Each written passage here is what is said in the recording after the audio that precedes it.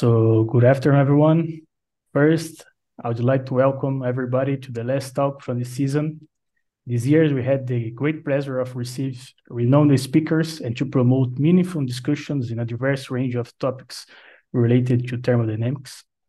And today, the Atom Seminar has the great pleasure of welcoming Dr. Tuanan Lourenço. Dr. Lourenço received his bachelor degree in chemistry from the Federal University of Alfenas, Brazil, in 2012. In 2015, he completed his master in the same institution. In 2019, he completed his PhD from Fluminense Federal University in Brazil and from Notre Dame University in the US. In 2020 and 2021, he conducted his postdoctoral research at the University of São Paulo, and currently he is a postdoctoral research in the Mulliken Center for Theoretical Chemistry at Bonn University in Germany.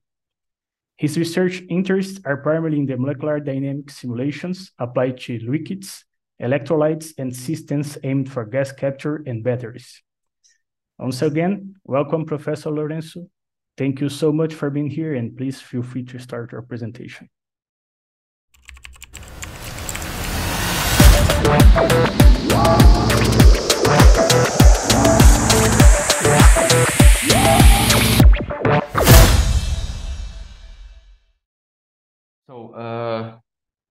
Good morning, good afternoon. Thank you for the introduction.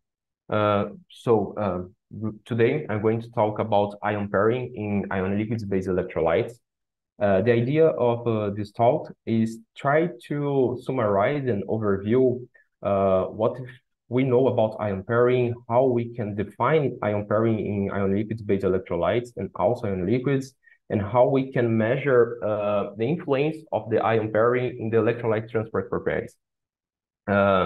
Before I start, I would like to say thank you for all the agencies that make possible my work, and also University of São Paulo and also University of Bonn. And just to highlight, the results that I'm going to show today is not just my results, are results from all my collaborators, all my colleagues. So thank you for all my collaborators. So before I start, just a small introduction about myself. So as Nicolas said, I did my doctorate degree in University Federal Fluminense in Niterói, so close to Rio, close to Athens.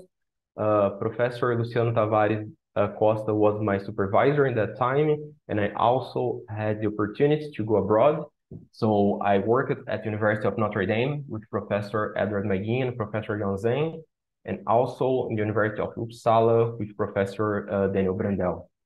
In my PhD, I started to work with molecular dynamic simulation of ionic liquids-based electrolytes for lithium batteries.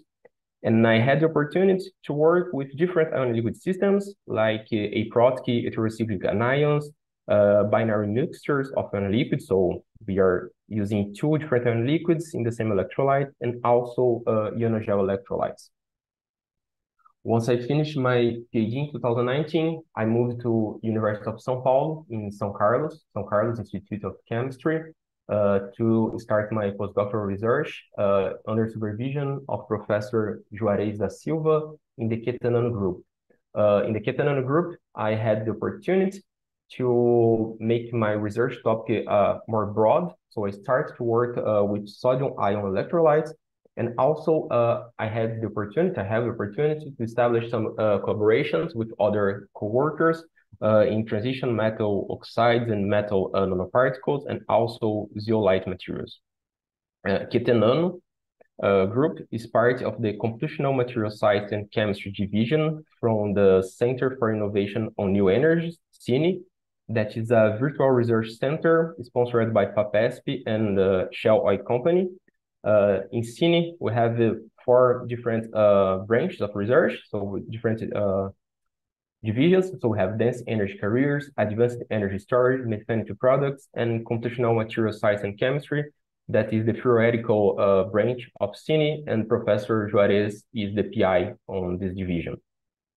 And also right now in this time, we have some open positions for postdoc at the Tuanan group and also in the theoretical division of CINE. So if you are looking for positions or are interested in doing a postdoc, please contact Professor Juarez Silva. Here is his email. And in 2022, last year, I moved here to Bonn in Germany to work as a visiting postdoc researcher at the University of Bonn, the Millikan Center for Free Radical Chemistry, under supervision of Professor Barbara Kirchner in the Kirchner Group. Here, I'm working with sodium-ion Protic, ion liquids electrolytes for sodium-ion batteries, and also with first field development for electrolytes. The Kirchner Group has a broad topic of research. So here they have method development. So if you want, you can check the PeaceMake software, Travis, and soon also the Conan software. Here they do ab initio calculations and also classical and ab initio molecular dynamics simulations to understand the working principles of ionic liquids, the molecular insights about the diplomatic solvents and functional materials, and other topics that I didn't highlight here. But if you are interested, please check the website of the group of Professor Barbara Kirchner. So now talking about science, a brief introduction about ionic liquids. So what is an ionic liquid? An ionic liquid is a molten salt that in general is liquid at temperatures lower than 373 Kelvin. So ionic liquids are salts, so they are composed by ions. And the interesting stuff about ionic liquids that they have very interesting properties that make them useful in different applications. So those properties are negligible vapor pressure, wide electrochemical stability, and also wide thermal stability. That means that we can use ionic liquids in different conditions. Also, they have a reasonable ionic conductivity. I use the quote marks in reasonable because since there are ionic systems, we have strong interactions, so strong ion pairing between the ions that led to high viscosity and hinders the conductivity of the system. And in my opinion, the most interesting property about the ion liquids is that they are task specific. So we can look to the ion liquids as like a puzzle toy in which we can break and mount different cations and anions, combine different structures to try to reach specific properties. And why the ionic liquids have so nice features? It's because of the chemistry of the systems are very rich. So we have like hydrogen bonds, weak intermolecular interactions that can lead to the formation of different like nanodomain structures, microheterogeneity, and also, of course, we have like the Coulomb interactions. And why we talk a lot about ion pairing in ionic liquid-based electrolytes, why the ion pairing is too important for us. When we talk about electrolytes, I think the first stuff that comes to our mind is ionic conductivity and transference numbers. And if we go to the lab, and if we measure the ionic conductivity of the ionic liquids using like impedance spectroscopy, we have one value. But if we measure the same property, but using like NMR, like Inertia-Einstein method, we see that the impedance spectroscopy has a lower value than the Inertia-Einstein. And in general, we assume that this lower value is because of the strong ion pairing in the system, because of the strong interactions between cation and anion. So this means that if we know how to control the ion pairing, if we understand the ion pairing, we can improve the ion conductivity of the electrolytes and we can improve the performance. So to start, how we can define an ion pairing? I think for everybody, when we say ion pairing, the first stuff that comes to our mind, okay, ion pair, so one cation and one anion and counter ion. And this is okay, this is what is an ion pair. But if we think about ion liquids, things are a little bit more complicated because ion liquids are completely ions. So this means that one ion has a lot of counter ions in its solvation shell. So if we just look for the interaction between the ion and the closest counter ion, maybe we can misleading some information. So we should use the concept of the ion cage. And what is this? So we have here in the right corner, we have one RDF. So if we look to this RDF, we can use the first minimum in this RDF as a cutoff. And with this cutoff, we can look to our simulations, to our system, and we define this cutoff around the center ion. And we say that every counter ion that is within this cutoff is part of this cage. So this is the ionic cage in the system. But we have to keep in mind that this cage is dynamic, so the cage can move, the cage can break, and also we can have different cages in the system. And also ionic liquids can aggregate. This means that the cages can be together and the things can change. So one example here, so if we look here, we have ion cage and ion pair. So ion pair is the closest interaction, is the interaction between the center ion and the closest counter ion. So these two here. And the ion cage is everything that's inside the cutoff.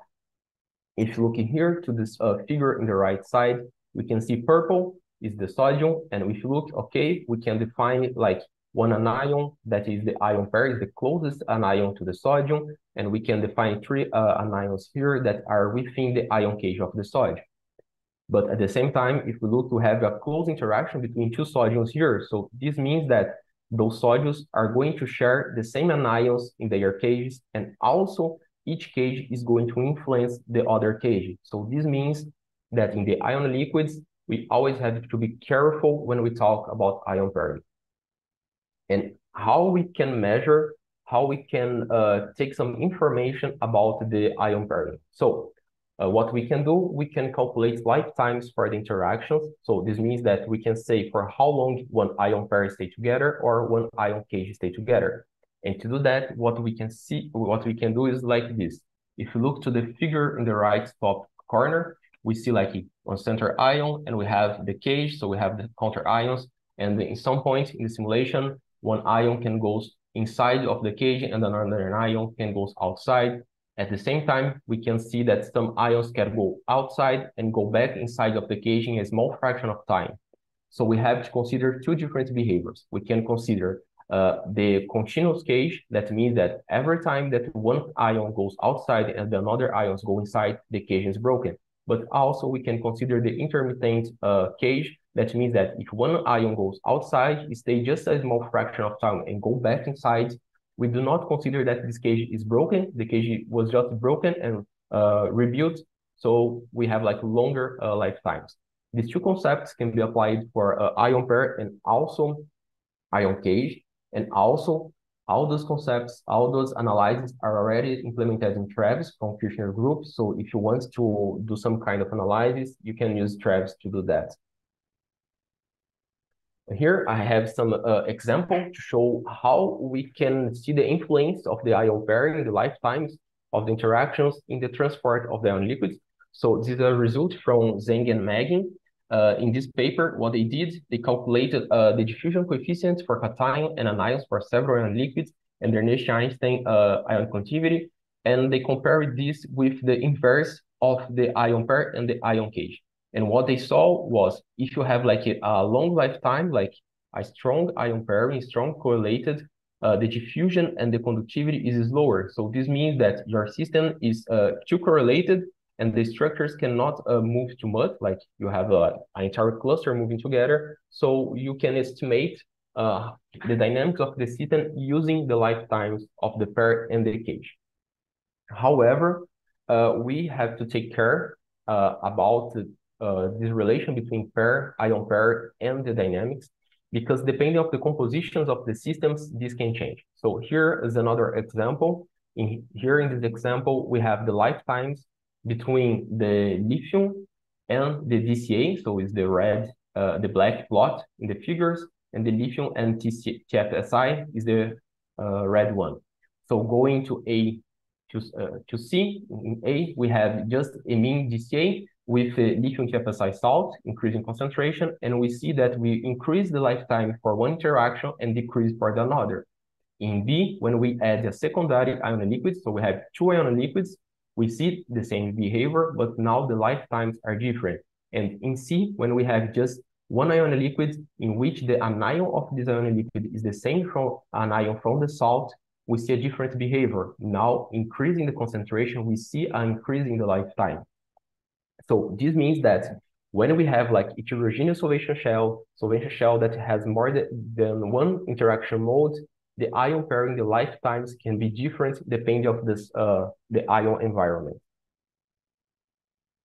Another way that we have to evaluate the ion pairing in the transport property of the ion liquids is looking to the ionic conductivity, as I said in the beginning. But now, instead of using impedance spectroscopy or NMR, we can use the MD simulations. So we can obtain ionic conductivities that is similar to impedance spectroscopy using Einstein-Helfand method, in which we look to the collective mean square displacement of the particles. That means that we are looking to the mean square displacement of the particles, taking accounting the interaction between them. So we are looking to the ion pairing in the systems. So if you look to this equation here, we can break the ionic conductivity in the system into 5 different contributions. So we can have the cross terms between cation and anion. We can have the cross terms between cation and anion. And also we can have the self terms between anion and the self terms of the cations. The self terms are basically the self diffusion coefficients. So it's when one anion or cation is just moving alone in the MD simulation. And if we do the summation of the self cation and the self anion, we have the Nash-Einstein method. So if we look into this data here, this is imidazolium TF2N. So we have here the collective MSG. So if we look here in brown, we have the total conductivity of the system. That is the higher value because it's the summation of all those terms. And if you look to the red and the black, these are the self, so the diffusion coefficients of the cation and the anion. That are the terms that contribute more to the ionic conductivity. And also now is one thing that is not is somehow counterintuitive. That is the yellow one. That means that the cross correlation between cation and anion is contributing positively to the ionic conductivity. In general, what we expect as the interactions between cation and anion, because they are correlated, are going to not contribute positively to the ionic conductivity of the system. But why this happens? So this happens because locally the ions, like cation and anion, they are correlated and they are moving together. But when we look at the interactions at long distance, like different shells, they are moving in different positions. So in this case, they are contributing positively to the ionic conductivity of the system. This methodology to get these contributions to the ionic conductivity is already implemented in Travis. It's not available to the public yet, but we are going to publish this soon. Also, now that we know what is ion pairing, how the ion pair can affect the dynamics of the systems, and how we can measure the influence of the ion pair, we have to think how the ion pair can affect our MD simulations, our force fields. In general, in the classical MD simulations, we use charts that we obtain from ab initio calculations from isolated ions in gas phase. And we know that when you do the ab initio calculation for isolated ion in gas phase, we have an overestimation of the charge regarding bulk phase, or even when you have dimers or clusters in gas phase. And if we use these charts, we are overestimating the Coulomb interactions and consequently the ion pairing. So how we can overcome those problems? We can use just the empirical scaling of those charts. We can just multiply those charts by some constants to have a better description of the experimental data and use this scaled chart. In general, we use a value between 0.7, 0.8. Or you can do the charge derivation using a dimer, a cluster, a bulk phase, and use the value of the charge in the MD simulations. Or even you can use polarizable force fields in which you have explicitly the description of the polarizability in the system. And because of that, you have a better description of the ion pairing that is going to improve your results. Here we have some examples. So this is data from one PhD student from our group. And what he did here, he scaled the charge of the salt. So we can see that scaling the charge here of the anion and the cation, we have an increase in the MSD. So this means that decreasing the charge, we are going to decrease the strength of the Coulomb interactions that is going to lead to a more diffusive system. Here we have another comparison. So this is an ongoing research that we are doing now, and probably are going to submit this work soon. So here we have imidazolium TF2N, and here we have the comparison between three different simulations: the scaled charge 0.8, unit charge, and the polarizable force field. And here we have the self-distribution coefficients for cation and anion. So as we can see, the unit charge is far away from the experimental data, that is the dashed line. When we look to the scaled charge, in my opinion, personal opinion only, we are close to the experimental value, at least close enough. And when we look to the polarizable force field, we have a really good description of the experimental data. But when we look to the ratio of the diffusion coefficient of the cation and the anion in the all three systems, we see a very nice behavior. We see that all the systems are really close to each other. So this means that if we use a simple system, a simple force field with unit charge, we don't have a quantitative description of the property, but we have a really good qualitative description. So the physics of the system is still there. So even using a very simple model, we can describe the physics of the system. And the same happens when we go here to the ionic conductivity. So looking to the ionic conductivity, we see the same behavior. We see that when we have the scaled charge, we are close enough to experimental data. Unit charge, we are far away from the experimental data. But when we have polarizable force fields, we have a good description. But as in the diffusion coefficient, if we look to the qualitative trends, we see that all the systems have a very similar behavior. So this means that qualitatively, we can still using simple models, but just a warning, this data is regarding these ion liquids in the solid Tuanan in the specific conditions in these simulations. So we cannot assume that this will be true for all the systems. So now let's talk about like more practical stuff. So how the ion pairing affects the performance of the electrolyte and how we can overcome the ion pairing or use the ion pairing in our favor to improve the electrolyte. In general, my main topic of research is sodium ion batteries, and there is a reason to choose sodium ion batteries. So we are seeking new energy power plants, so solar, photovoltaics, wind. And if we think in all those power plants, we need to use batteries to storage energy, or also we need batteries to transport the energy. And if we think about lithium-ion batteries, that is for sure the best battery that we have today in the market. Lithium is not abundant. That means that lithium is expensive. So we should keep lithium in the applications in which we need the lithium, like portable devices, cars. So, and also in the large scale applications, like large batteries in these power plants, we should use more cheap materials, such as the sodium-ion batteries. The sodium-ion batteries have a very similar chemistry than the lithium-ion batteries. That means that we can use the acknowledgement from the lithium-ion battery in the sodium-ion battery. And also we can use cheaper materials in the batteries, such as aluminum and iron. So this means that the sodium-ion batteries are a really good, affordable option to the lithium-ion batteries. And why we choose ion liquids-based electrolytes? As I said in the beginning, ion liquids have a wide electrochemical stability.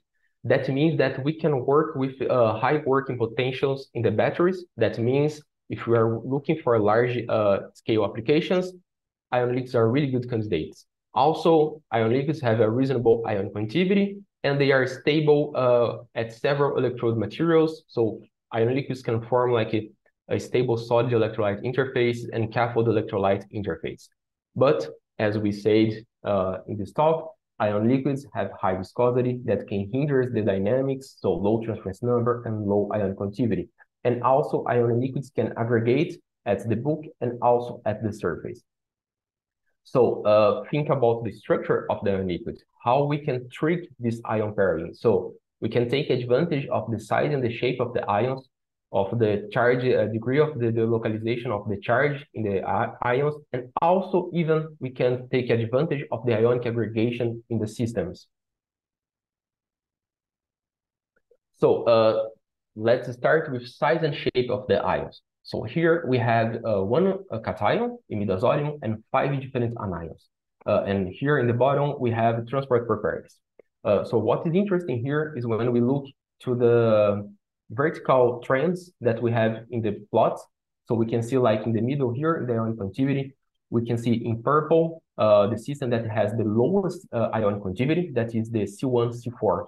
And why the system has this low conductivity? We can assume that this is because of the large size of the anion, so just a not too good mass transport. But if you look to the blue one, like the second lowest value that we have is the NF, that is a quite small anion. So size here is not a problem. So why we don't have a good value here? It's because we have all the negative charge, or the most negative seats are the oxygens that are close to each other. So this means that the sodium ion is always interacting with the same point, like a same region of the anion, and this leads to a strong ion pairing that leads to a low conductivity and low diffusion coefficients. But if you look to TF2N, TSAC, and TFSAM, we see that in some anions like TFSAN, we have a large negative seats close together, like nitrogens and oxygens, but this means that we have different interaction seats. When we look to TSAC, we have asymmetry, so we have different oxygen types, and TF2N, we also can have different interaction modes. So when we look to the solvation shell of the ion with the anions, we can see like in C1, C4, the sodium can occupy just one position, but here size has a bigger effect. When we look to the NF, we can see that the sodium is always interacting basically in the same positions with the three oxygens at the same time, strong interactions. But when we look to TSAC and TFSAM, we see that we can have different interactions modes. So sodium can interact with different oxygen types or different nitrogen types. And when we look to the TF2N, we can see that we have at least two different interaction modes, that is the bidentate and the monodentate. And also we have the flexibility of the dihedral. So this means that if we have a heterogeneous solvation shell with different interaction modes, and also a flexible anion, this solvation shell is going to be less stable. So we are going to see the break and the forming of the cage more often. That means that the ion pairing will be small, and we can improve the transport of the ions in those systems. And if we can trick the structure of the anion to improve the transport of the ion, we also can trick the structure of the cation. So if you look to these ammonium-based cations, we see that when we add a ether chain in the cation, we are going to increase the flexibility of this cation, but we are also adding a negative seat in the structure of the cation that leads to a small, a weaker interaction between the ions that is going to improve the transport and improve the conductivity in the system. But if we add a secondary ether chain, like we increase it too much, the size of the cation, and now the size plays a major role than the interaction. And if we can trick the structure of the cation and the anion, this means that maybe if we use a weakly coordinated anion, we can improve even more the transport of the system. And what is a weakly coordinated anion? Weakly coordinated anion is one anion in which we have reduced electrostatic interactions. This means that we have a large degree of charge localization. So we don't have any specific interaction seat in this structure. So if you look to the bottom of the slide, we see the electrostatic potential of this aluminate, that is this bulk anion here, and the electrostatic potential of the TF2N and TSAC. In aluminate, we can see there is basically no specific interaction seat. And this is because of the large degree of charge localization, but also because of this symmetry of the anion. And also in this anion, the anion is bulk. So that means that we can create some kind of spherical hindrance to avoid or try to decrease the aggregation in those systems. And if we have a low degree of aggregation, we can go to super concentrated electrolytes. Super concentrated electrolytes is when we have a large mole fraction of the salt. And because of this large mole fraction, we can induce the system to have different diffusion mechanisms and also a better stability against electrodes.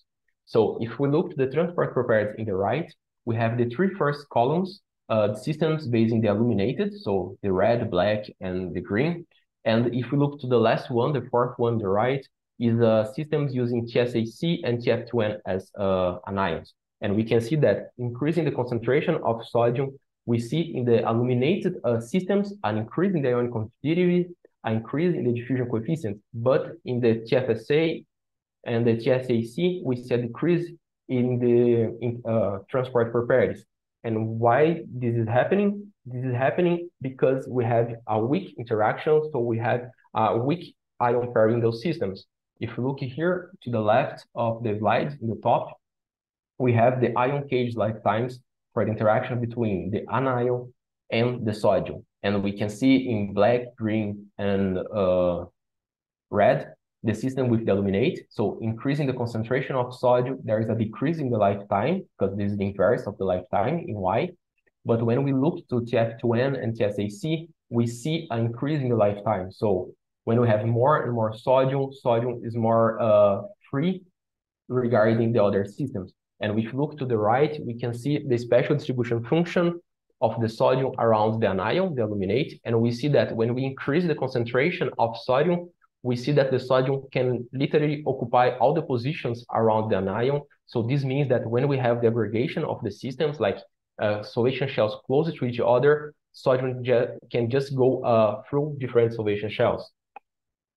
And when I talk about aggregation in those systems, it's because in general, in ion liquid-based electrolytes, when we have like small ions, like small metal ions, like lithium and sodium, they can interact with more than one anion at the same time. And also the anion can interact with more than one sodium at the same time. So we have some kind of bridge, like this structure in the right corner of the slide, in which one sodium is sharing one anion with other sodium and vice versa. And this means that sodiums are close to each other. And when we look into the distribution of this aggregate between sodiums, we see that increasing the concentration, there is an increase in the aggregate size. And this leads to different dynamics in the systems. So if we look here, we see this plot. So in the first row, we have 0.2 mole fraction of sodium in imidazole BCN4. And the last row, we have 0.6. In B and C, we have the interaction of the slowest and the fastest sodium in each concentration. And so each black point is when sodium is interacting with one anion. So if we look in the 0.2 concentration, the top, the sodium, the slowest one and the fast one has this very similar behavior. But when we look in the 0.6, we see that the slowest one is trapped in the solvation shell, so it's moving together with the same solvation shell, strong ion pairing.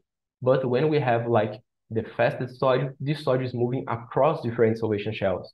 So this means that if we can force the system to have the behavior like in the fastest sodium, we can increase the performance of the electrolyte. And also this kind of analysis is somehow hard to produce in the way that if we just look to the average of everything, this behavior can be misleading, because in the average, we have more low sodiums than fastest one. As final part, this is also an ongoing research now. We are evaluating the behavior of protic ionic liquid versus aprotic ionic liquid. The advantages of using protic ion liquids is, first, we can have growth diffusion, that is the proton transfer between the ions. But just to remember, in the classical MD simulations, we cannot see, at least in the OPOS first field that we use, we cannot see the transfer of the proton. Protic ion liquids are also more fluid. That means that we have a better ionic conductivity, like larger values than the aprotic systems. Also, they are easier to synthesize and cheaper. So they are really good candidates for electrolyte. And also the protic ion liquids, because we have a protic hydrogen, they can form hydrogen bonds, and the hydrogen bonds can change the behavior of the electrolyte. So in this study, we are comparing the pyridine 14, that is the aprotic, so the left side, and we have the pyridinyl hydrogen 4, in which we replaced the methyl group from the nitrogen by one protic hydrogen. And because of this protic hydrogen, this cation now can do strong hydrogen bonds with the anion. So if we try to characterize the behavior of these two ion liquids regarding the effect of this sodium salt concentration, first, if we look to the self-diffusion coefficients, we see that increasing the amount of sodium, we have a similar behavior in the two systems. That is the decrease of the self-diffusion coefficient, because we are increasing the interactions between sodium and anion, so more ion pairing, and this decreases the mobility of the systems. And if we look to the transference numbers, everything is similar. The only difference that we can notice here is that in the pyridinal hydrogen 4, the protic system, we have higher values that came from the higher fluidity. Also, if we try to look to the solvation shell of sodium in both systems, we see a very similar behavior. Like the first row, we have sodium and the anion, center of mass. The second row, we have interaction of sodium and the oxygen from the anion. Left side, we have pyridinal 14, a protic, and right side, pyridinal hydrogen 4, the protic. And as we can see, same behavior, basically same coordination numbers, nothing's different. If we look to the change in the dihedral of the anion, so CSSC dihedral, we can see that increasing the concentration of sodium, going to black to blue, we change the conformation of the anion, but even this is quite similar in the two systems. We can say that we have a small difference in the populations, especially when we look to the black one. We have some shoulders that are not too prominent in the protic system, but in the end of the day, we have a very similar behavior. Things start to be a little bit different when we look to the aggregation of sodium in those systems. In the left side, we have the radial distribution function between sodium and sodium. And looking to the radial distribution function, they still have a very similar behavior, but we can see a really slightly higher coordination number in the protic system. So that means that we can expect a higher aggregation of sodium in the protic system. And when we look to the cluster analysis, the aggregation analysis in the right, so we see the probability to find large clusters in the systems. Now we see something different. Increasing the concentration of the sodium in the systems, we see an increase in the size of the aggregates, a decrease in the size. But when we look to 0.4 concentration, we can see that the protic system has a higher contribution of large aggregates, while in the aprotic ionic liquid, we still have large aggregates, but we don't see like this prominent peak as in the protic system. And if we look to the ion cage lifetimes in those systems, now we see an interesting behavior and a different behavior. If we look to red, is the ion cage lifetime between sodium and the anion. In the aprotic system, we have the behavior that in general we expect in ion liquids. So increasing the concentration of the salt, we see an increase in the lifetime. But when we reach 0.42, we see a decrease in this lifetime. And we can assume this that it's because of the formation of the large aggregates. But when we look to the protic systems, we see a decrease in the lifetime when we increase the sodium concentration. And when we reach 0.4, we see an increase. So it seems that the system have a different behavior, but the formation of aggregates has an impact in both systems. For now, we do not know yet why is the reason, what is happening here, but we are investigating, and I hope we are going to find the answer soon. But for now, if you look to the right side, we have a picture from the MD simulation. So we see the evolution of the sodium displacement along the MD. And here we can see how this ion pairing works, or what's happened with the ion cage when we have the displacement of the sodium. So the red spheres are the beginning of the simulation and the blue are the end. So we can see that in the beginning, the sodium is interacting with three anions, the yellow, the green, and the purple.